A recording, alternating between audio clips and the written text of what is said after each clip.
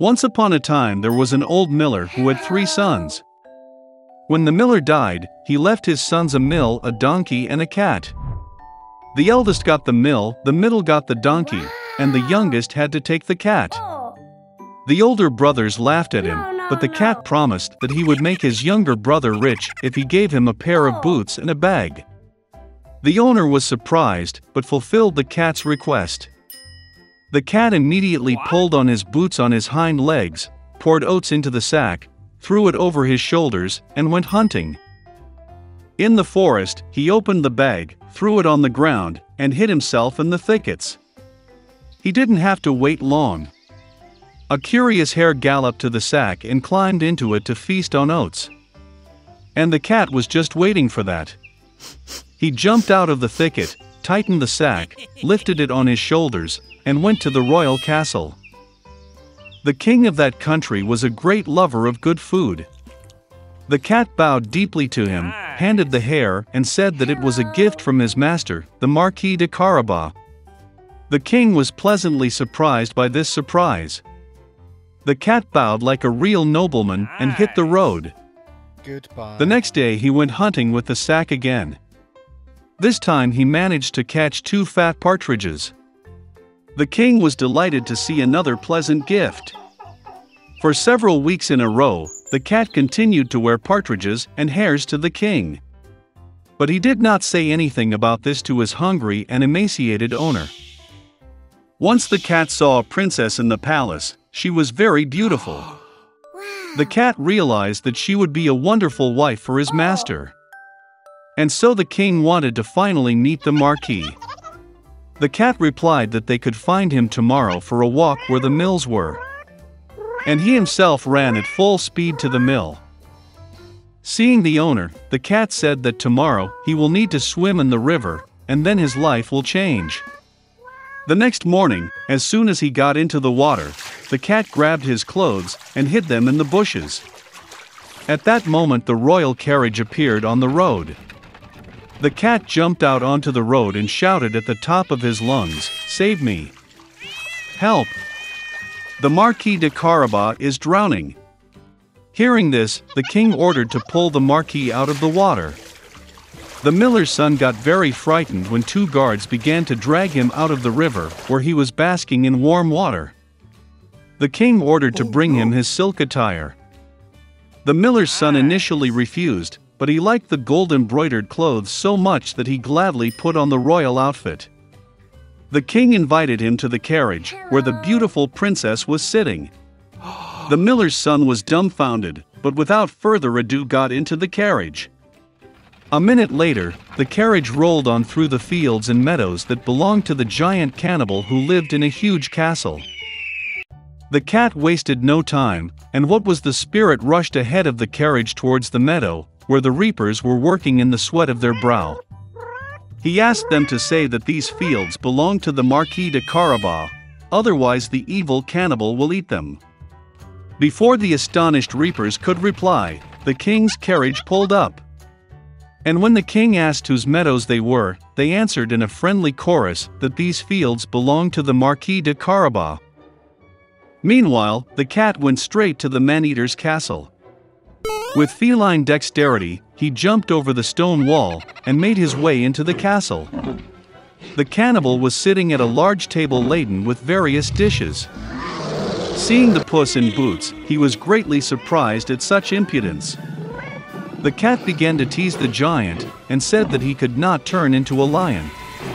Before the cat had time to utter these words, the cannibal turned into a huge lion with a shaggy mane. The cat's soul went into his boots from fear, but he overcame it and said that the cannibal could never turn into a mouse. The terrible lion disappeared, and a small mouse appeared in its place. And that was all the cat needed. In the blink of an eye he caught up with the mouse, caught it, and ate it. At this very time, the royal carriage drove into the castle courtyard. Opening the carriage doors, the cat bowed politely and said that he was glad to see everyone in the castle of the Marquis de Carabas.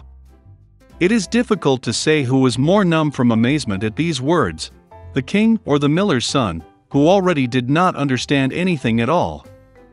The cat took the guests to the table. At the end of the dinner, the king, having eaten to the fullest, said that the marquis was indeed a very worthy man, therefore he would gladly give his daughter to wife. The princess was happy, young, handsome, and besides, she really liked the rich marquis. Soon they played a wedding. So the miller's son married a princess and became a prince. All of them lived happily ever after, especially the cat, who proudly paced the palace in high boots. In one small town there lived a toy maker, Geppetto. Hello! He made a living selling homemade wooden toys. He liked his work. The only thing the old master regretted was that he had no children. One day, while walking in the woods, Geppetto saw an excellent log for new toys. He took the log with him and brought it to the workshop. Immediately, without delay, the old man began to cut a toy out of him.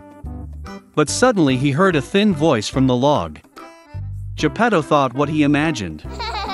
He continued to carve the toy, and after a while he heard the voice again. Geppetto decided that he was simply getting too old and began to hear strange voices. Oh no! The old man continued to work. First, he made the doll's head. Then arms and legs appeared. Geppetto finished the doll and sat her down in a chair. And he decided to clean up after himself. And at that moment he heard the voice again. Geppetto froze and looked around. But there was no one in the room except a wooden doll. The old man continued his work. And suddenly, the doll jumped up from the chair. Geppetto was speechless. When he realized that his doll came to life, he decided to give her a name. And he named him Pinocchio. Geppetto and Pinocchio lived merrily together. It's time to send your son to school. Geppetto lived poorly and had no money for school supplies for Pinocchio. He decided to sell his jacket and gave the money to the boy. Pinocchio took the money and happily hurried to school. Suddenly, he saw a crowd of people. To find out what was happening, the boy squeezed forward and saw in front of him a huge colored tent. It was a circus. The clown stood in front of the entrance and barked visitors. Pinocchio became very interested in what was inside. But the clown would not let him in, because the boy did not have a ticket. Pinocchio took money out of his pocket and gave it to the clown. Going inside the tent, the boy saw how funny dolls were playing a performance on the stage. At the same time, the owner of the circus noticed Pinocchio.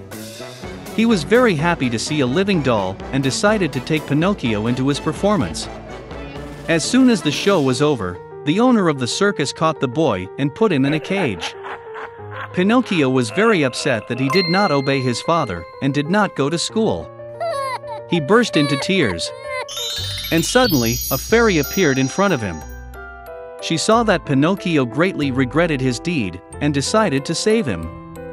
The fairy cast a spell, and Pinocchio was on the street with money in his hands. He headed to school again. On the way, Pinocchio met a blind cat and a cunning fox. When they found out that the boy had money, the cat and the fox decided to take it. They said that this money is not enough for school supplies and it needs to be increased. And for this they need to plant money in a magic field. A money tree should grow from the earth, from which a generous monetary harvest could be reaped. The naive Pinocchio believed the scammers and gave his money. When the boy was left alone and without money, the fairy appeared in front of him again. Pinocchio lied to the fairy and said he had already bought school supplies. As soon as he said this, his nose began to grow. The more Pinocchio lied, the longer his nose became. He was very scared and told the fairy the whole truth. At the same instant, the boy's nose shrank to normal size. The fairy warned that every time Pinocchio cheated, his nose would enlarge. After these words, the boy again found himself on his way to school with money in his hands. Suddenly, the owner of the circus blocked the road to Pinocchio. He was terribly angry that the boy was able to escape and wanted to put him back in the cage. But Pinocchio was not easy to catch. Without hesitation, he jumped into the water. Pinocchio was made of wood, so he didn't drown. and the current carried the boy forward. When he was already swimming to the shore, a giant fish swallowed him. At the same time, desperate to look for his son on land, Old Man Geppetto decided to start searching on the water. He borrowed a small boat from a fisherman friend and swam to look. Suddenly a violent storm began. The boat could not cope with the waves and crashed. The old man could not swim and therefore began to drown. And then, a huge fish that swallowed Pinocchio swallowed Geppetto. When he got inside, he immediately saw his son. Seeing his father, Pinocchio was very happy. He was very sorry that he had not obeyed and promised from that moment to always do as his father told him. Seeing that Pinocchio was truly sorry, the fairy decided to save them. She freed the boy and the old man from the belly of the fish and carried them to the shore. Pinocchio became a very intelligent and obedient boy. He went to school every day, and after studying he helped his father in the workshop.